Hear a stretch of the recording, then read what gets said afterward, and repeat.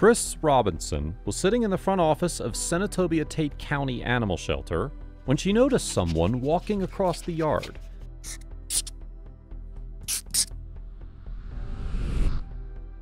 A young man was crossing the lawn with a dog following closely behind. He told the dog to stay outside, and she just sat down. Robinson, acting director of the shelter, told the dodo. He came in and said, "I'm wondering if you could take my dog." Robinson explained that the shelter was full, but she could see the teen needed help, and a little bit of luck. His head kind of dropped, and he said, "I don't have a place to live. I live under a bridge right now, and I just can't afford to take care of her. When I leave to go and try and find work, I hope that she stays. And so far, she's been there when I come back, but I'm just worried about her." Robinson could see how attached the dog, named Jada, was to her dad, so she took down his information and had him fill out a relinquishment form. She really clung to him. He was kind of stepping around, and she was clinging to his leg, Robinson said. She'd get real close to him and sit down. She was scared. The teen left a bag of dog food with the shelter, and as he walked away, Robinson could see him wiping his face. Robinson brought Jada into the office to decompress, but it was clear she was confused about why her dad wasn't there.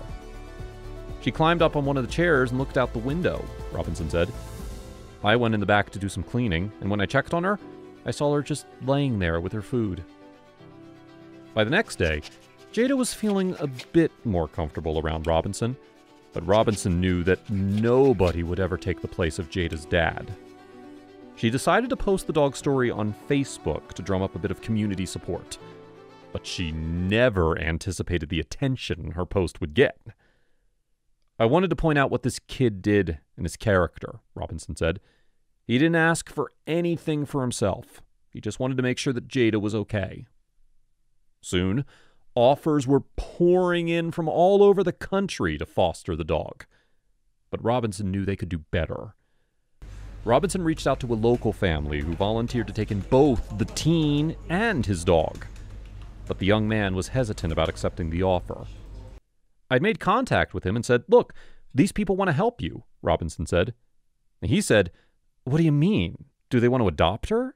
Can I come see her first?" And I said, "No, buddy, they want to help you." When the teen returned to the shelter with the family to pick up Jada, their reunion couldn't be more joy-filled. She ran up to him and jumped on him, Robinson said. He was just loving on her and had a big old smile on his face. Now, Jada and her dad have finally found a safe space to call home, together.